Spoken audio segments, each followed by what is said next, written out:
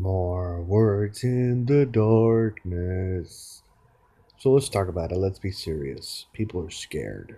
You know, some people are wondering what's going to happen. Will the country go back to the way it was? Some people saying that we're going to keep having corona. I personally believe that there must be a unity with the light of the Creator, that we have to access forces that we have never really accessed before. I think we've been living in disability in the sense that the way the Bible was translated and utilized to be able to distort and create chaos and murder has really pushed people away from connecting to the light of the Creator. And rightly so. I think people go back and they look at the history of religion and they realize that this is not something that they want to be a part of. And even to this day, we have the Vatican. We have the situation with the priests and the ripple effect of what that does in the lives of individuals.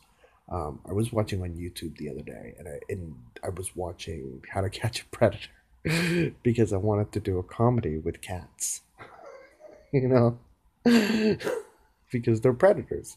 So, and I realized that a lot of these people that were involved in these crimes uh, were somewhere connected to the Catholic Church, whether they were teachers, whether they were people that had gone, and it you start to see the pattern. You start to see the pattern of effect on humanity. And so the question becomes, where do we go from here in regards to religion?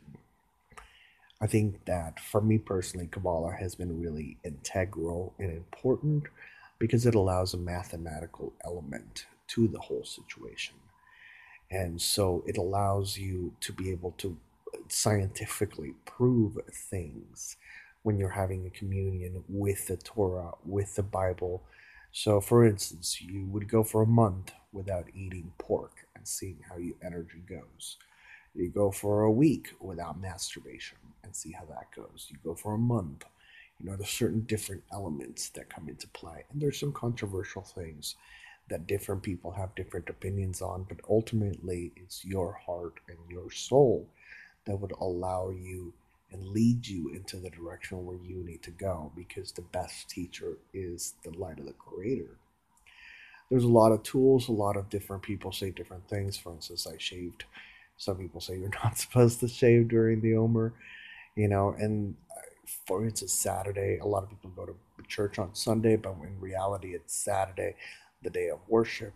So there's just a lot of things, and the erosion of our unity and our genuine childlike love for one another and what the internet has done for us and pushed us away into this element of mistrust and having ideals of what we think people should be and how they should be.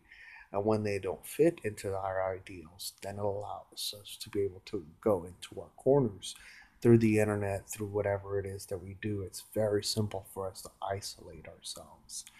And so, because it's very simple to isolate ourselves, I think that the universe, to many degrees, has brought that to fruition with this kind of virus that is plaguing the nation, where we're actually literally isolating ourselves. What's next?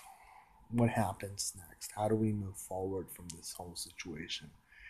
I'm not sure. I personally think that we should start growing fruit and food because that's the most important thing that we're going to be needing in the near future. So, what do you think? I will make more videos about this. And I'm hoping that you're staying safe, that you're making great choices, that you're planting food for your future, for your friends, for your family, that you're reaching out to your neighbors and you're connecting to people and seeing how we can flourish through this whole situation and beyond into something so much better. Thank you, and I wish you a wonderful eternity.